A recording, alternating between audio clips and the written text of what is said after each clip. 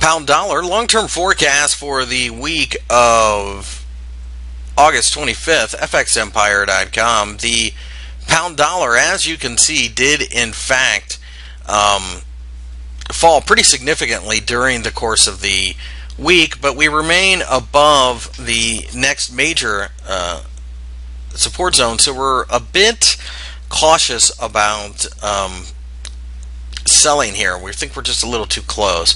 With that, we feel that it's probably easier to simply wait until we test 1.65, and at that point in time we feel that there could in fact be buying pressure here.